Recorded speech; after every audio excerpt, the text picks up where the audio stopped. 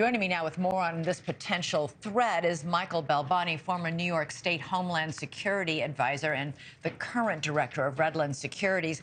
What do you make of this call for this global day of jihad? Is this something? It's not the first time we've had one of these, but given what's going on today, should we take this seriously?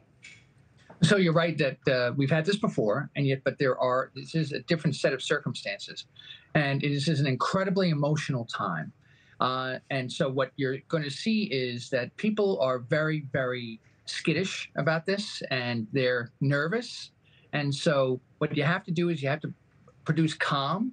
New York City has been the place of protests for decades. And New York City Police Department is probably one of the most experienced police forces in the world in separating groups with different types of opinions, making sure that you don't have this type of on-the-street violence.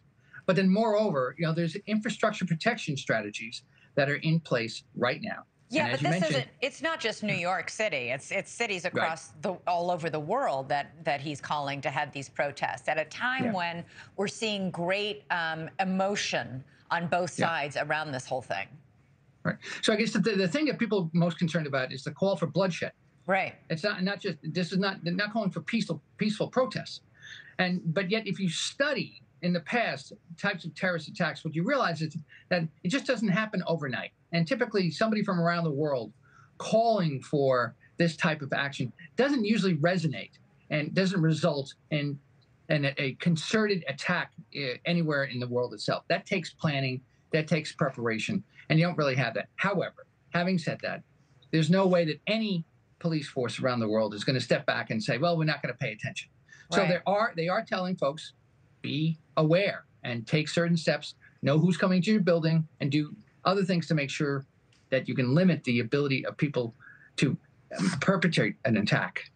Yeah, you can understand why people might be unnerved. My son called me from college because he saw it on social media, and he was like, is something going to happen on Friday?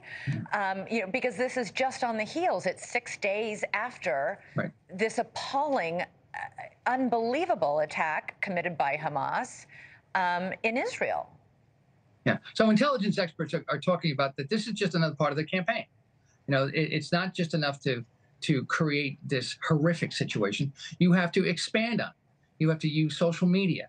You have to get out there and you have to put fear in people's homes to spread their message of hate. And so one of the things that schools, particularly in New York, and I think around the country as well, they're reminding parents that letting children watch these types of videos is a really bad idea.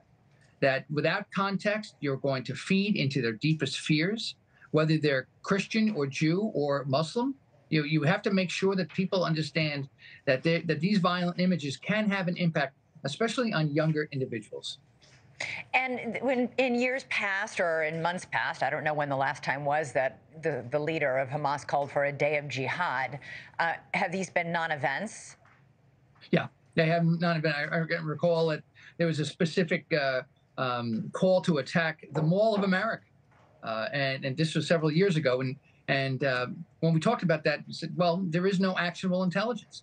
But nonetheless, people are going to pay attention, and they're going to know who's coming to the mall, and they're going to try to make sure that they have the ability, the incredible show of force, and then use the assets that they have, undercover police officers, informants, and of course, what you have in major cities, especially New York City, is use surveillance, which has been dramatically increased over the years. Are you surprised the NYPD is asking all officers to report to duty in uniform? We're talking, detectives who normally are in plain clothes, that sort of thing. Obviously, they want people to, when you see an officer on the street, you'll know it's an officer on the street because he's wearing a badge and a uniform.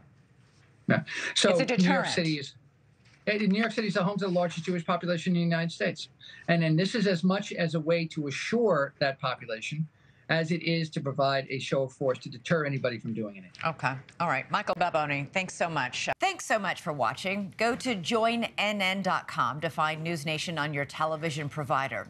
And don't forget to click the red subscribe button below to get more of NewsNation's fact-driven, unbiased coverage.